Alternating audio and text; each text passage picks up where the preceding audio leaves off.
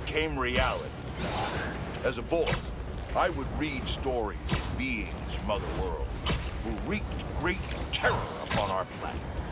And righteous heroes wouldn't back down no matter the odds.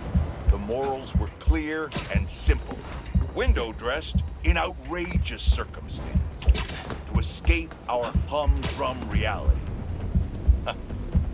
What I wouldn't give for our boring lives to return now. I look out the window and I see a city in panic. Shelter. Cries unheard and unanswered.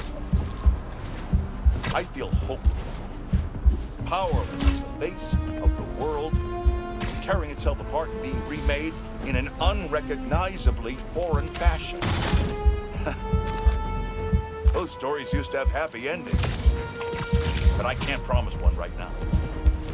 All I know is that we need a hero to rise up. And no, before the calls come in, I am not talking about the Spider-Man. I'm talking about our government and the duly elected officials with the power to do something. Save the costumes for Halloween. We need the army.